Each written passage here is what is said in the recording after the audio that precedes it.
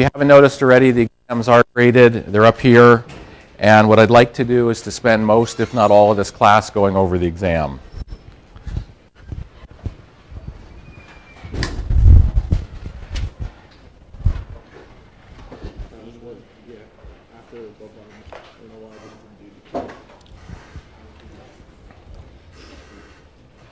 And so first of all,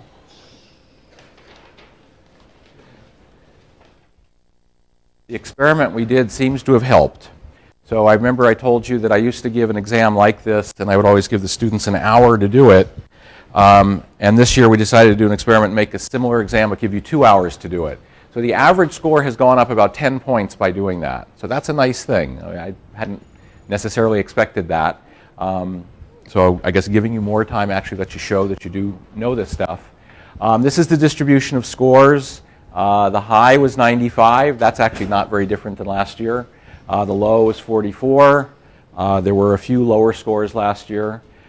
Remember that this is a mixed class of graduates and undergraduates, and we don't compare apples and oranges. So the undergraduates are graded on one curve and the graduates are graded on a different curve. So I've separated them out. For the undergrads, the high score was 86. The low was 44, the average was 73. And for the grad students, the high was 95, the low was 54, and the average was 76.7. And for those of you who are dying to know, the average score in this class for undergraduates is going to be a B. Okay, so to some extent, it doesn't actually matter where that average is. If it had come out 40, I would have blamed it on myself for writing a lousy exam. In any event, the average will be a B for undergrads. So if you look at that and you find yourself in that, you can sort of judge where you are relative to your classmates. And if you're near the bottom, then you need to start thinking about doing something different.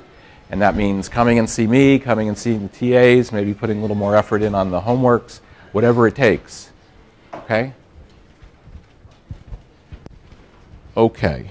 So what I'd like to do is to go through the exam and point out where I saw issues. And the way we graded this is, just so you're clear, each of the GSIs graded one problem. I graded 2 of them because I like to get some feel for how people are doing. If you have issues with the way the grade points were assigned, come see me and we'll figure out what to do about it. Okay? Okay.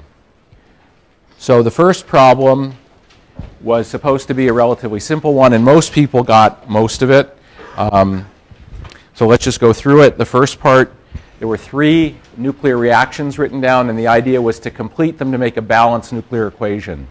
And the basic idea here is you have to conserve both the numbers of protons, numbers of neutrons, and so on. So in the first one, what it said on the exam was nitrogen 15 plus what goes to helium 4 plus carbon 12.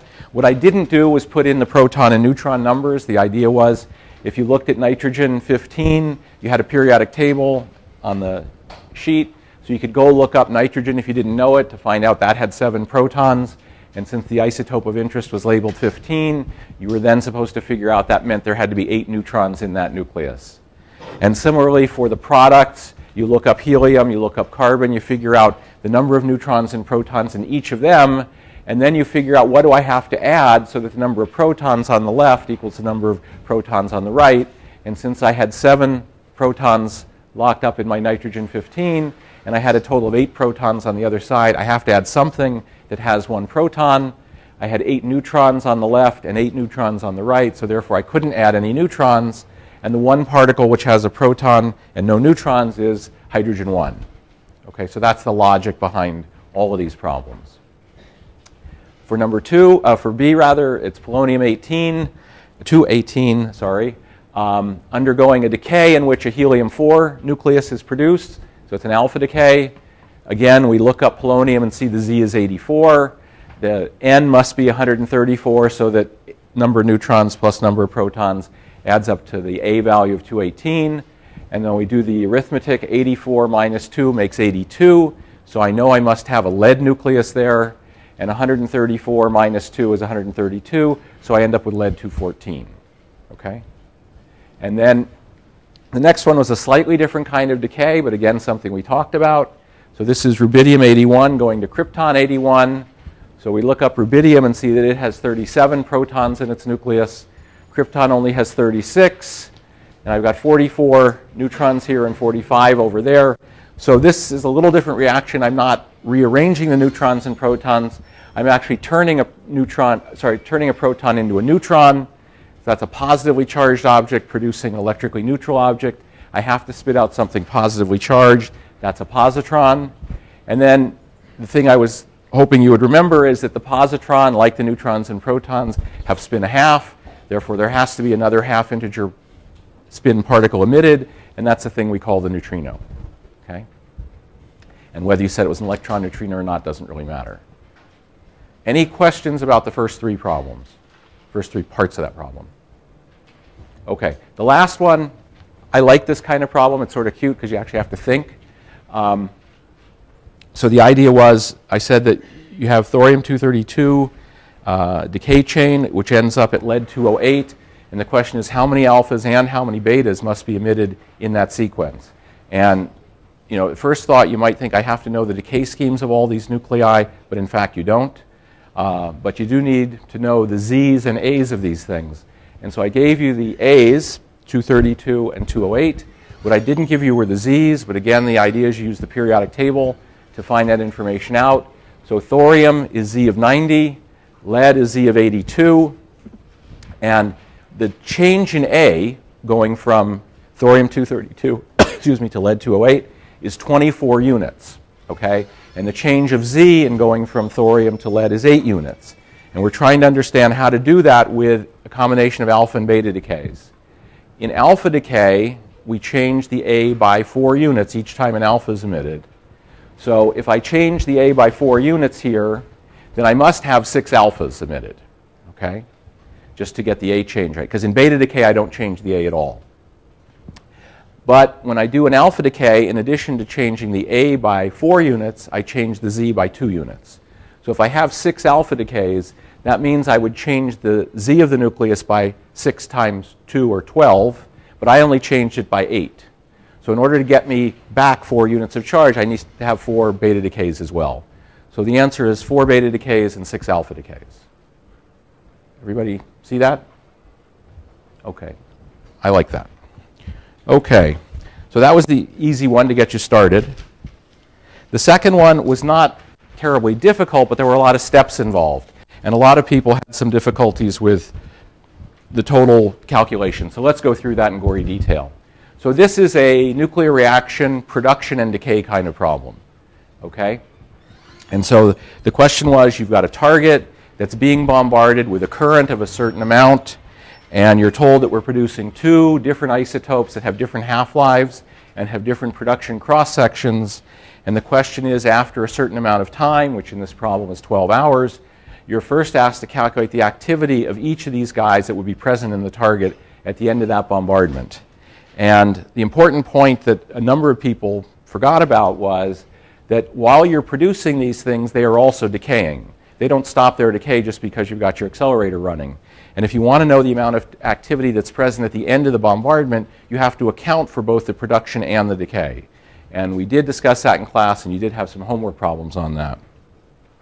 And then the second part had to do with calculating the activity a certain period of time after the bombardment ended. So to do the first part, what you need to do is calculate, first of all, the reaction rate. That is, how quickly we're producing each of these isotopes. And the basic formula for a production rate is written up there in one of the forms you've seen before.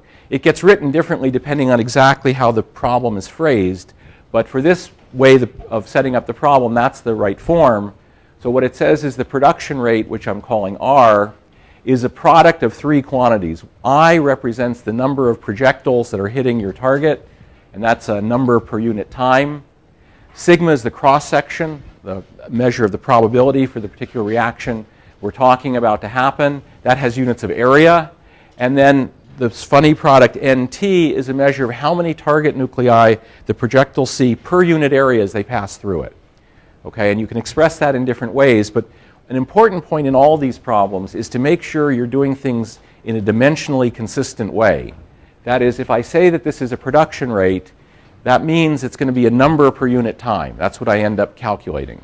And so I better make sure that the units of the quantities I've got on the other side of the equal sign give me the appropriate units in the final answer.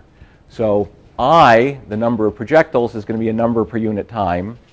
Sigma cross-section has units of area. It's stated in the problem that way.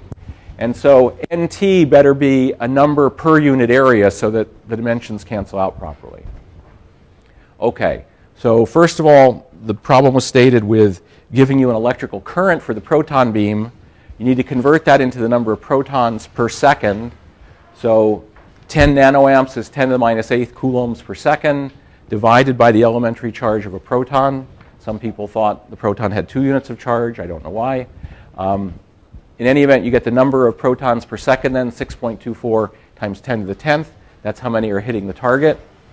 NT, the way the problem was stated, it said the target was 30 milligrams per square centimeter. So you divide that by the atomic weight of the target material, which is rhodium-103. In some cases, people were a little confused about which mass to use there. I noticed some people used 103 when we were talking about the production of palladium-103 and used 101 when we were talking about the production of palladium-101. That's not right. It's the number of target atoms we're talking about, not the number of product atoms. So it's always going to be the number of product atoms, so it would be 103 in the denominator there, and we multiply it by Avogadro's number. So we end up with the number of target atoms per square centimeter being 1.75 times 10 to the 20th. And then we can calculate the production rate for the 2 different isotopes.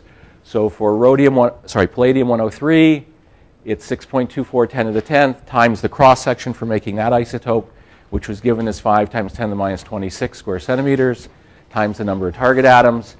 And we end up with a production rate of 5.46 times 10 to the 5th per second. So that's the rate at which we're producing palladium-103. And exactly the same procedure for palladium-101. And because its cross-section is 4 times higher, we produce 4 times as many per second. It doesn't mean necessarily they're going to be 4 times as many present at the end of the run, because, like I said before, while we're producing them, they're also decaying.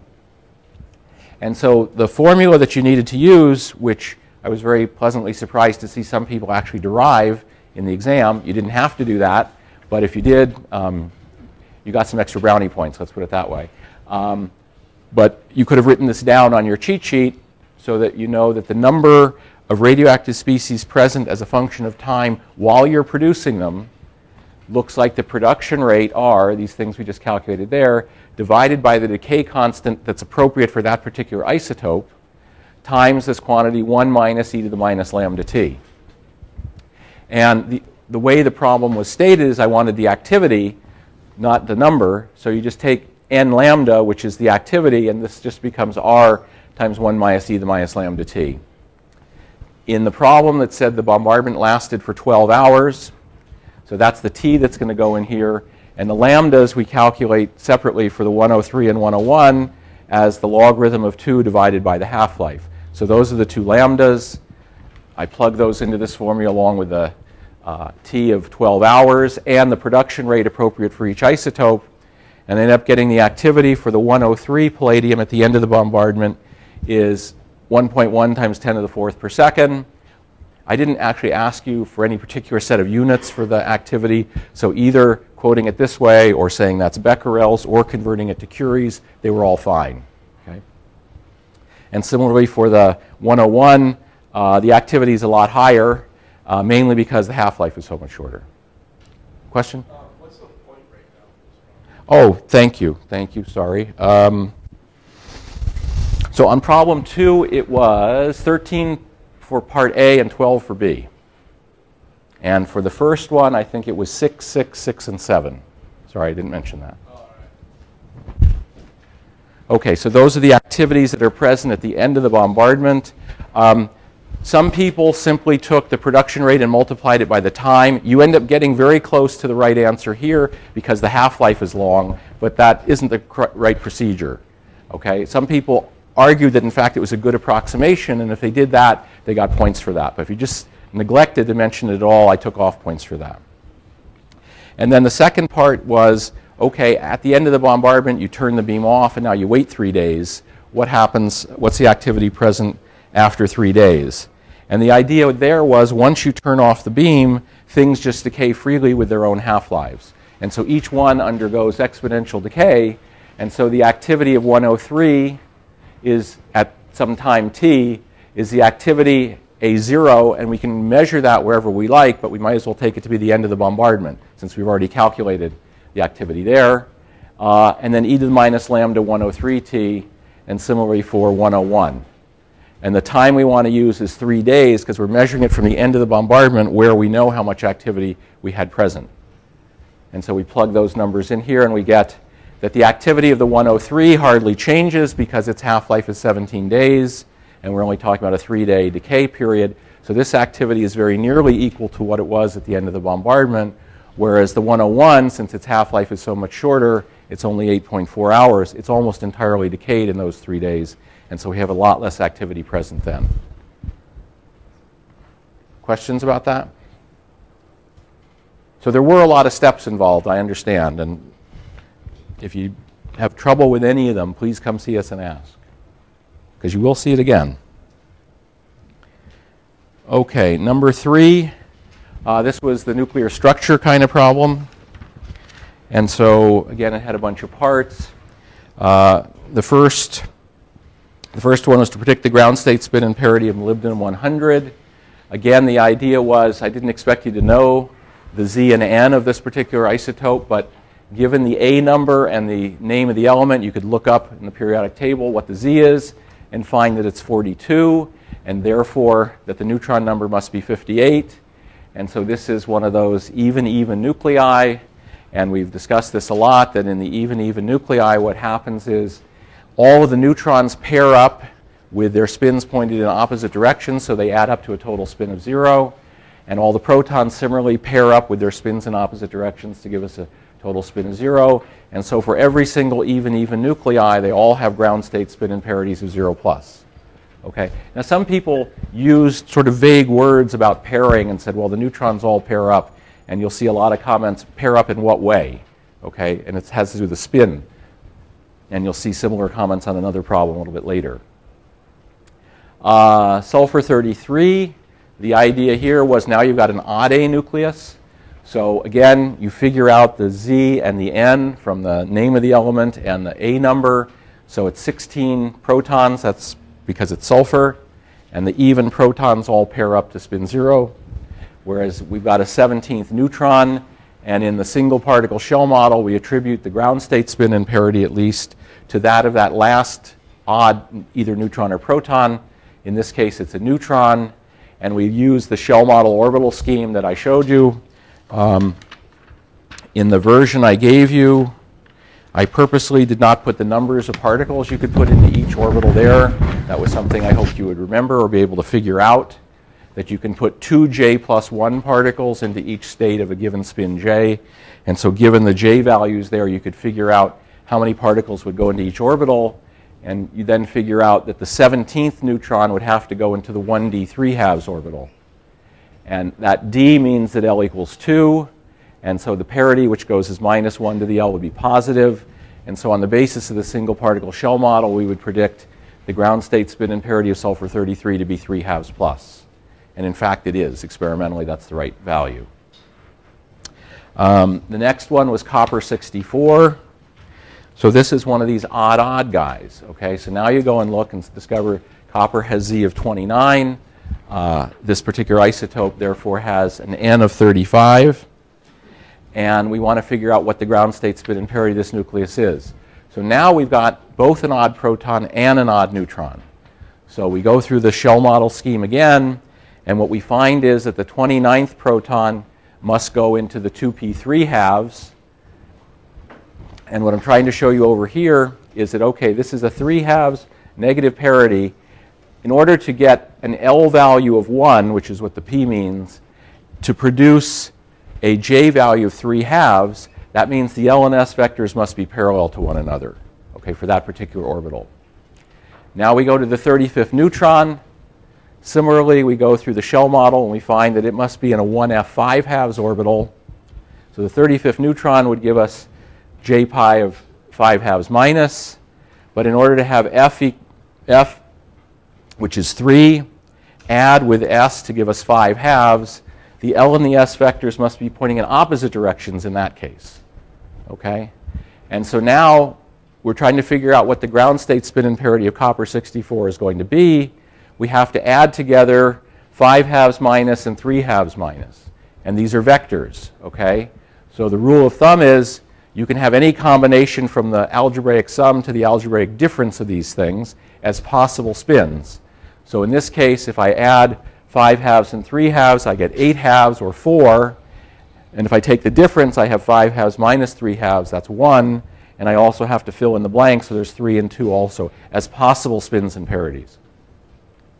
The parity we get by multiplying the parity of the neutron and proton. If I've got more than one particle that contributes, as in the case of an odd-odd nucleus, we multiply parities. The parities here are each negative, so negative times negative is positive. So at this point, you would say that the spin is going to be 4, 3, 2, or 1, and positive parity. The question of which one of those is the more likely, and this has to do with something we talked about, which is that when you have a situation like this, the most likely case, but not always, but the most likely case is when the spin of the neutron and the spin of the proton are parallel. Sorry, this should say P, typo. That doesn't mean the J vectors, it means the intrinsic spin vectors, as we saw in the deuteron.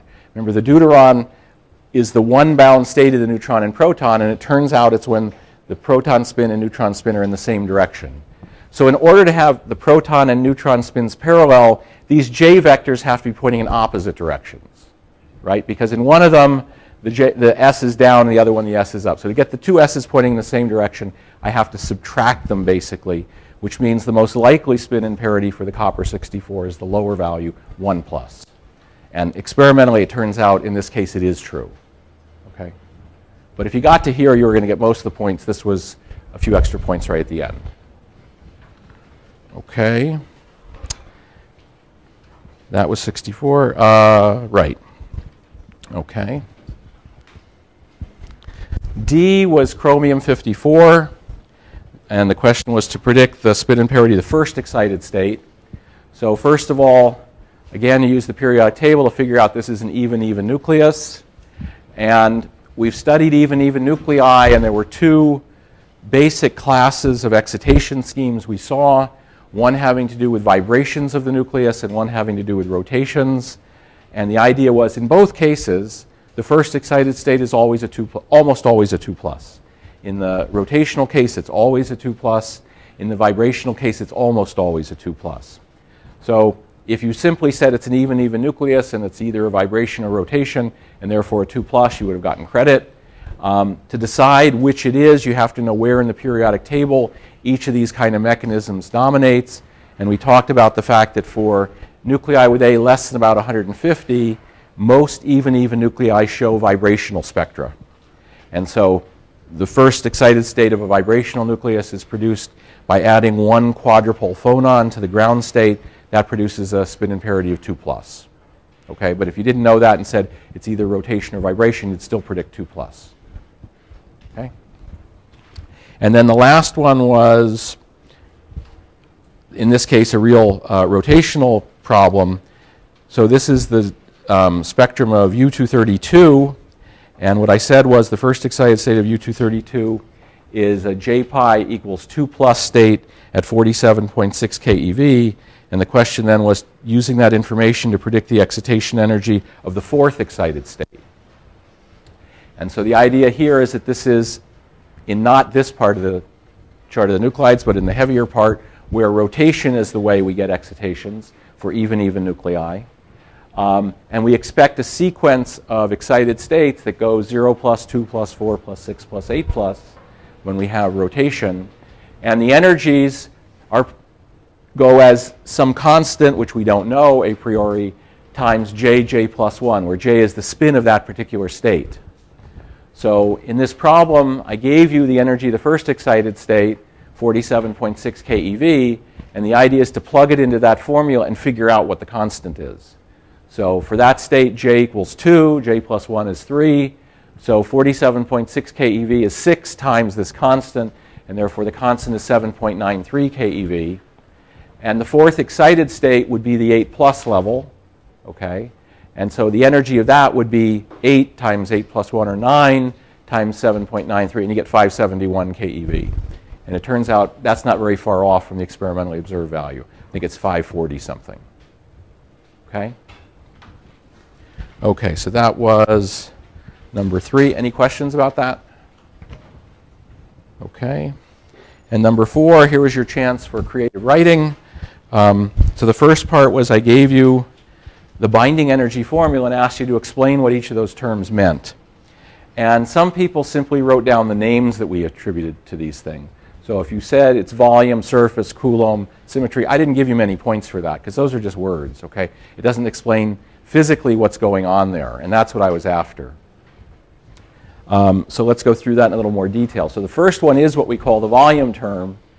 And again, there was some misunderstanding about this. Some people were saying that, of course, the binding energy just grows linearly with A as you add more and more nucleons. But if you think about it, there's something more subtle going on. Because if I added nucleons one at a time, and each one of them interacted with all the other nucleons in the nucleus, the binding energy per nucleon would go as A, but then the total binding energy, which is what this formula is all about, would go as A squared. So there's something more subtle going on. And the more subtle thing is that the nuclear force has a finite range. It's not like the Coulomb force or gravity. And so a nucleon buried in the center of the nucleus really doesn't notice so much all the nucleons in the nucleus. They only see their nearest neighbors. And so there's this idea of saturation of the nuclear force that says, if I can, I will bind with X number of nearest neighbors and nothing beyond that.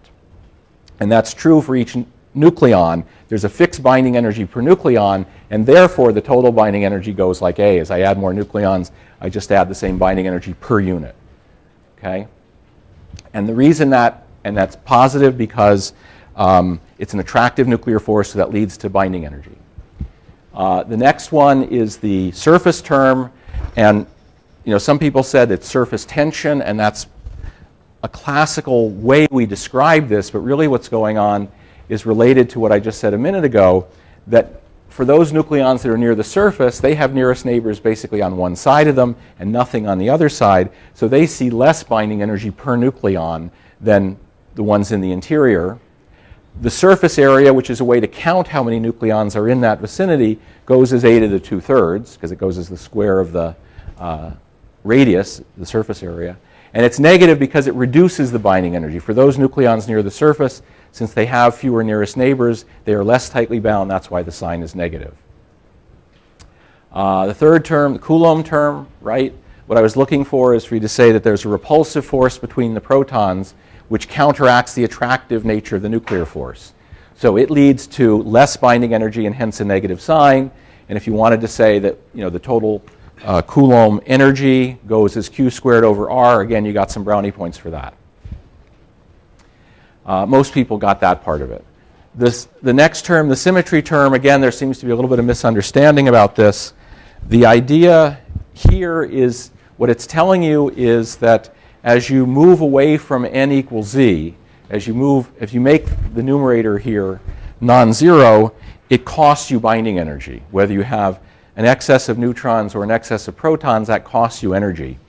And some people were saying that's a result of the fact that the nuclear force between the neutrons and neutrons is different than that between the neutrons and protons and between the protons and protons. That's not true. We went through that. They're all essentially the same. What is going on here is that, remember, these particles are all fermions, and so we can't put more than a single one in a given quantum mechanical state. And so as I start putting particles in, I have to fill up those shell model orbitals, if you want to think of it that way. And since the nuclear force is charge symmetric, that is, it really doesn't distinguish between neutrons and protons, if that's all that were going on, we'd always have n equals z. That would be the lowest mass system. However, there is the Coulomb force, which affects the protons and doesn't affect the neutrons. So remember, the shell model orbitals for the protons actually get shifted up a bit relative to those of the neutrons. And as I add more and more protons, I'm forcing them to go to higher and higher levels. And similarly, as I add more and more neutrons, I force them to go to higher and higher levels. So there is a balance which shifts things a little bit away from n equals z, but it costs you energy to go too far in either direction. Okay, so it's a slightly complicated argument. But it's a combination of the Pauli principle, the Coulomb interaction, and the fact that the nuclear force is charge symmetric that we were looking for.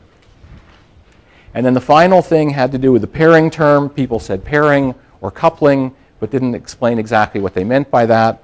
And the idea there was what we talked about earlier, that the neutrons and protons like to pair up with like-type particles. So the neutrons like to pair up with other neutrons to make spin 0. That leads to more binding energy. The protons like to pair up with other protons to make spin 0. And if you have odd numbers, they don't have anybody to pair up with, and so that costs you energy. Okay? And then the last part of the problem had to do with actually applying that formula to a particular situation, which is the beta decay of sodium-25 to magnesium-25. And again, there seems to be a little bit of a confusion about how you calculate a Q value. So the way you calculate a Q value is always the same regardless of whether you're talking about a radioactive decay or a nuclear reaction. What you want to measure is the difference between the mass you start with and the mass you end up with. Okay? So in this case, the Q value for the beta decay is the difference in mass between my parent, which is sodium-25, and the daughter, which is magnesium-25. Okay, some people calculated the difference in binding energies, and that's part of the story, but that's not the whole story. What you have to remember is that the mass of sodium-25 is calculated in terms of the number of protons and neutrons in the nucleus, as well as the binding energy. So I didn't give you the whole mass formula, I gave you the binding energy formula. And you were supposed to remember or be able to figure out that the mass of sodium-25 would be 11 times, and here's a little subtlety, it's the mass of a hydrogen atom, okay? Because some people were carrying along an extra mass of the electron in this equation, and you don't need to do that if you do everything in terms of atomic mass units. And the mass that was given there for 1H, rather than saying the mass of a proton, that's the mass of a hydrogen atom. So the electron mass is already accounted for in the way of writing it this way, and so there is no electron mass that appears in that Q value. It all cancels out. So the mass of sodium-25 is 11 times the mass of a hydrogen atom plus 14 times the mass of a neutron. That gets multiplied by c squared, and then we subtract from that the binding energy of sodium-25 that we calculate from that binding energy formula. And similarly for magnesium-25, and notice that the number of neutrons and protons is different here. And when I take the difference between those two masses, what remains from all this mass is the difference between the mass of a neutron and the mass of a hydrogen atom. And now I've got plus the difference in binding energies between magnesium-25 and sodium-25. And you could use the whole binding energy formula, but if you notice, there are a bunch of terms in there which go like A, and A is the same for sodium and magnesium-25, so those terms cancel out. These are both odd A nuclei, so the delta doesn't contribute. So there are really only two terms in that messy formula that matter. There's the Coulomb term because we've got different numbers of protons in the magnesium and the sodium, and the symmetry term because we've got a different difference between the numbers of neutrons and protons. In magnesium, N is 13 and Z is 12, and in the sodium, N is 14 and Z is 11. So you plug it in, and if you do the arithmetic, I believe correctly, the difference in binding energy is 1.944 MeV. And for those people who calculated that and said it was the Q value, you got most but not all the points on the problem. And if you then use the fact that you have to include the difference in mass between the neutron and the hydrogen, the Q value is 2.726 MeV, which is not exactly the experimentally measured one, but it's as close as you can get using that formula. Okay, any questions about that? Okay. So again, if you have issues with the way things were graded, come see us.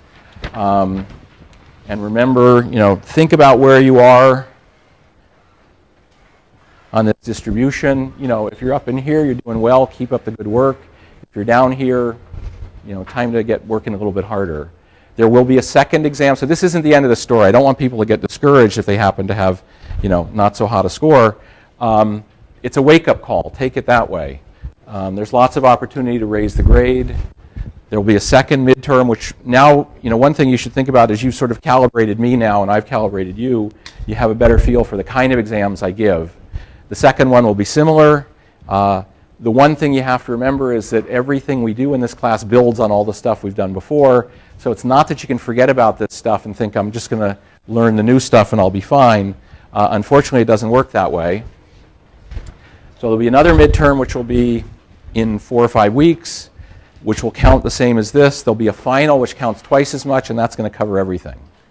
And hopefully by now you've come to see that the homework really does prepare you for the exam. So if you do the homework and understand that, you're going to do fine here. I'm not going to surprise you with stuff you haven't seen before. Anything else about that? I'm not going to give you another lecture today. I think you had enough for this week. But I would like to prepare you for a couple things. So next week I'm away. I have a conference that I'm going to be attending, so I'm away all of the week. But I've got really good guest lectures lined up. You'll enjoy them. So there'll be class as usual, even though I'm not here. What will happen is, if you've looked at our syllabus, we're actually a little bit ahead of where I thought we were going to be at this point. So we're going to slow things down a bit and get back to closer to being on the syllabus. So what will happen next week is we'll finish up the discussion of beta decay with the thing I told you I would talk about today, which was electron capture. And then we'll also do the discussion of alpha decay. And then we'll start at the end of next week the beginnings of nuclear reactions. And that'll get us back much closer to what the syllabus says we're going to be doing. I didn't have a chance before class to figure out the next homework assignment, but I will post it this afternoon. So you're not off the hook. There will be a homework assignment due next Wednesday. Next Friday, sorry, next Friday. I'm getting ahead of myself. What else? And let's see. So the semester is running by. I don't know if it's flying for you guys, but it's flying for me. Okay, and what I'm realizing is one of the things I like to do in this class, we're going to talk about accelerators, and we've talked about them to some extent already, is how many people would be interested in going on a tour of the 88-inch cyclotron at LBL?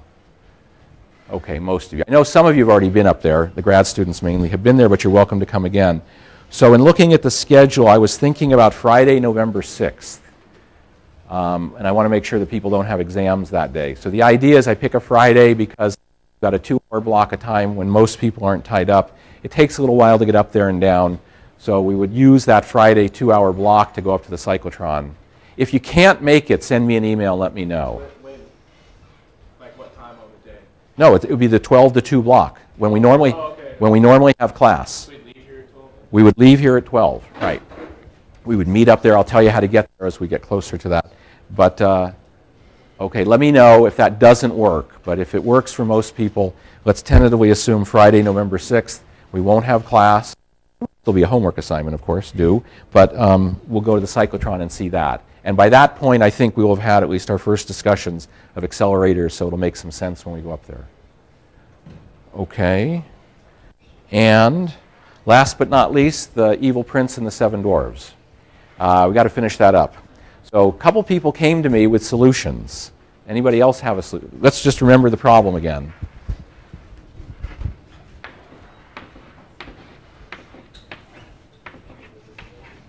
Okay. So this guy gets to see all the other hats. 1, 2, 3, 4, 5, 6 in front of him. He gets to say red or green. And if he gets his hat correct, he lives. If he doesn't, he dies. And then the next one in turn does the same thing. And what I said as the hint was, you can save all these guys and you have a 50-50 chance of saving that guy. Okay, so for those who already told me their answers, which were right, don't say it. But does anyone else have an idea? Once you see it, it'll seem obvious. Yeah? I was just wondering, couldn't you accidentally stutter and then change it like whatever? No, there's no cheating involved here. Okay? There's a straightforward way to do it. Actually, there's more than one. I heard a variation on this which also works. So let's pick a particular example. It doesn't really matter, but suppose it looked like this. Suppose this guy was red. And this guy is red. And this guy is green. And this guy is green. And this guy is red. And this guy is red. And this guy is green. Did I do that right? I've got 1, 2, 3, 4. No. Red, red, green, green. 1, 2, 3, 4, 5, 6. Oh, I wrote down too many. Okay. Red. This is green. Green, green. Red, red.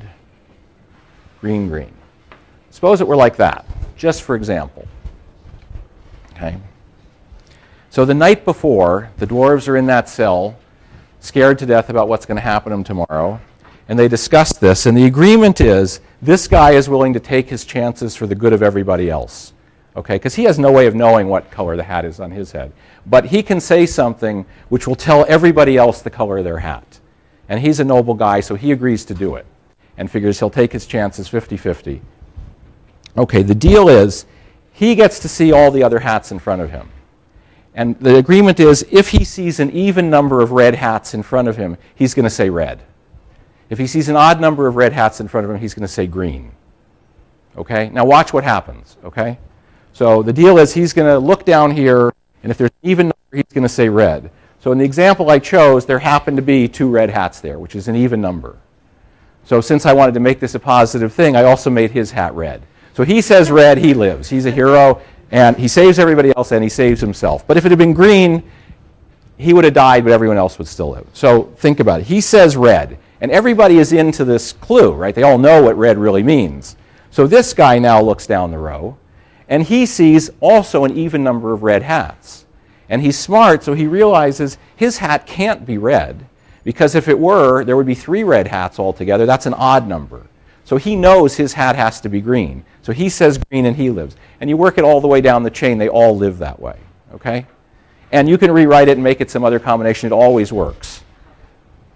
Another question? It's a cute problem. It's a cute problem, right? Okay, and you can see why Bill Gates might have done it, because it's a binary thing. Okay, I like those things. And again, if you have some of your own, bring them in, we'll share them. But I think that's kind of cute. Okay, we're going to call it quits for today, and I'll see you a week from Monday. But there is class next week.